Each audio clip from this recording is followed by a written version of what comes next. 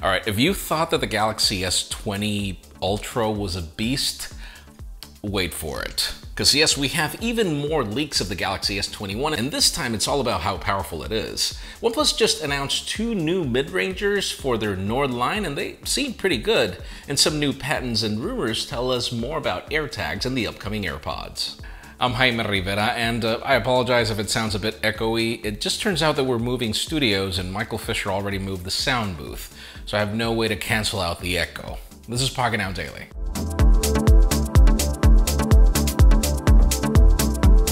The official news today begin with deals, and obviously if the story is the Galaxy S and its future, you can only expect the current devices to intensify when it comes to deals. Currently, the Galaxy S20 Ultra is $200 off, which leaves the entry-level variant in Cosmic Black for $1,200. Now, disclaimer, you can buy it, but you'll have to wait a couple of weeks for it to be back in stock.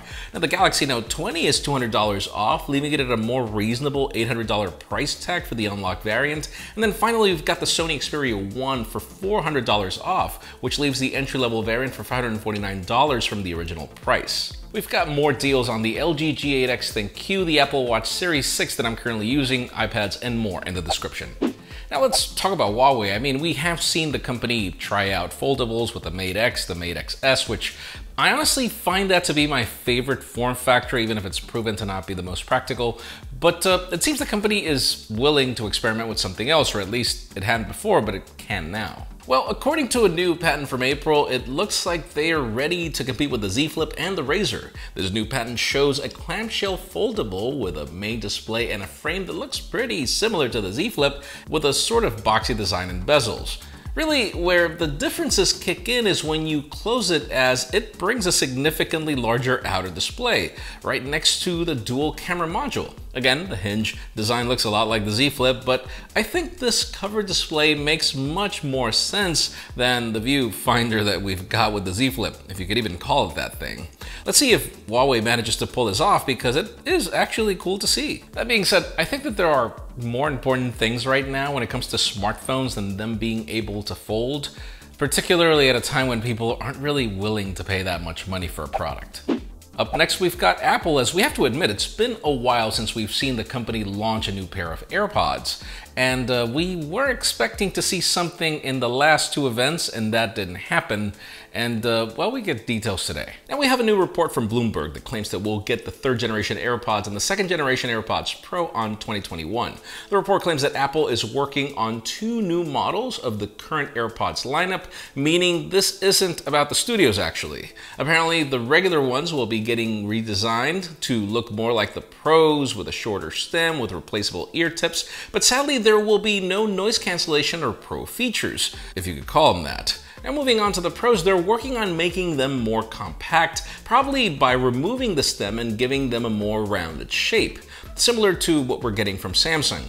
Cupertino is apparently putting a brand new chip in these and working to improve battery life. Now finally, the report does mention that we will be getting these in the first half of 2021. Now you already know me, I hate the 1st generation AirPods, I love the AirPods Pro. I can't wait to see what the company does next, because that doesn't mean that AirPods Pro are perfect.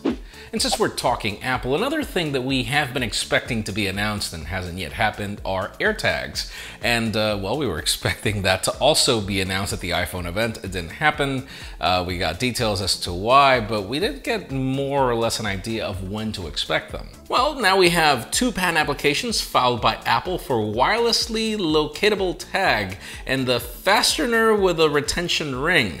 The patent reveals that this is a small, conveniently shaped device that can be attached to objects which feature a robust design that ensures reliable use in different conditions and environments. The design pretty much looks like if the Apple Watch charger was a tile tag with a metallic disc at the bottom, if that makes sense. The patent also shows different usage scenarios, like for AR gaming, to monitor your posture, and more by putting it on a watch-like casing.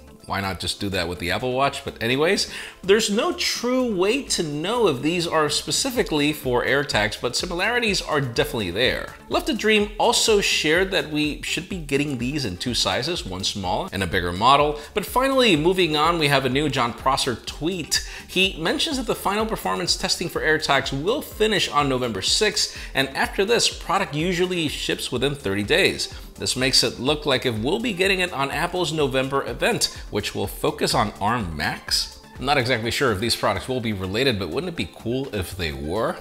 We'll see. Now, how about if we talk OnePlus? I mean, there are a ton of things to love about the OnePlus 8T. I recently reviewed it, you saw the video.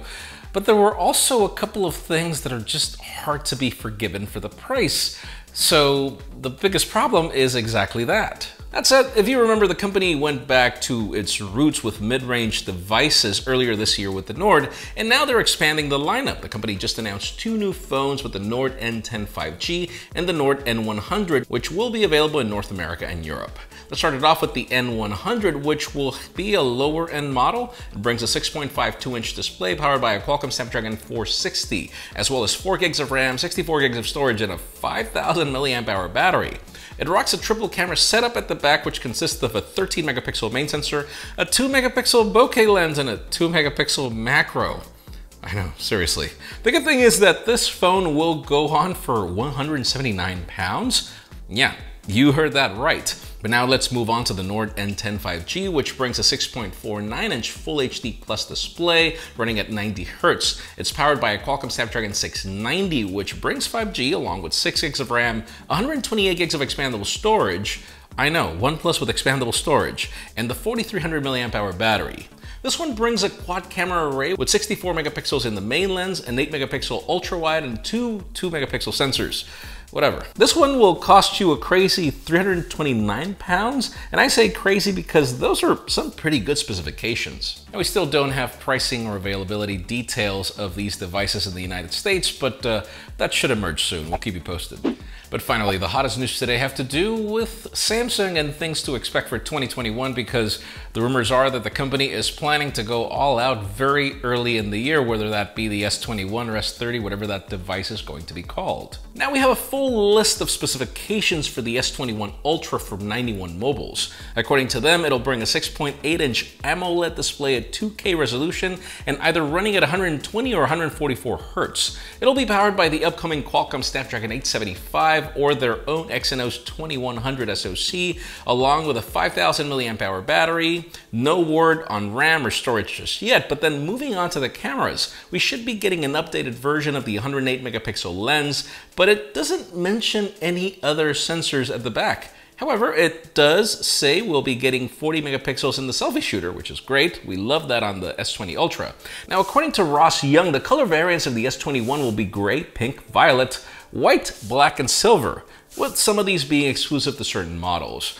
Now, multiple rumors do hint at this phone also bringing S Pen support, at least for the Ultra variant. Now remember, the plan is apparently for these phones to launch late January, early February. So in today's question, let us know, I mean, would these rumors make you want to wait for that Galaxy S or not?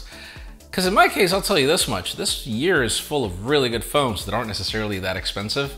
I don't know, I think that this year is quite compelling regardless of all the issues we've been dealing with, but leave us a comment down below, we'd love to know your opinion. Friends, again, if you want to get the news earlier, follow us on Pocketnow.com and subscribe to our channel for more videos like this one. Also follow us on social medias, our extended coverage happens on Instagram, and follow me on my personal handles to see me complain about Fisher moving his stuff. Please give this video a thumbs up if you like what you saw. I'm Jaime Rivera, thanks so much for watching. We'll see you tomorrow.